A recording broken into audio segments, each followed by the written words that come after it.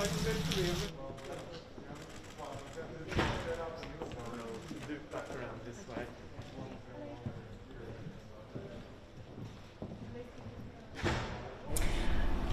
my hope today, through the report and through this new centre, to show that change really needs to happen and the time for action is now really.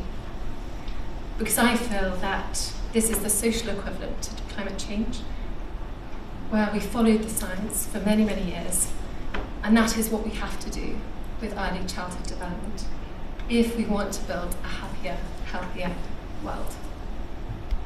The more we learn about early childhood and the first 5 years of life, the greater imperative it is to act. Because ultimately what shapes our childhood not only shapes us as adults, but also the society we want to form.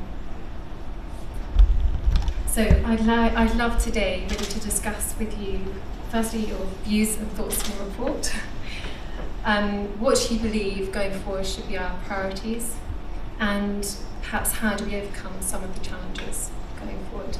But thank you again for your collective support on this initiative.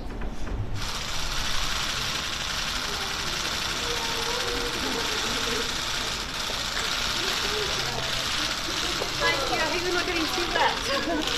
Oh, actually, just fine.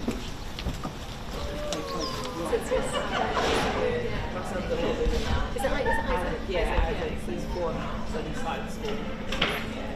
He's at the age now when he wants to know what's going on and everything. Yeah. I was going to bring him, but I was like, he's going to be like, what's this? I know. So I was like, So he's smart. yeah, but he's good. I've moved on from everything.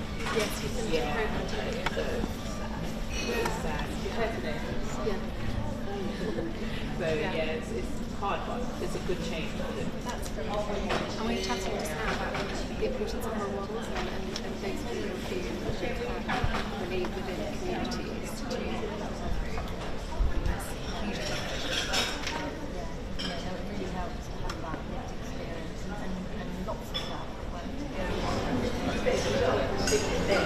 And why do you think that is important to like the stigma around so I feel like it's just okay. Yeah. Not alone.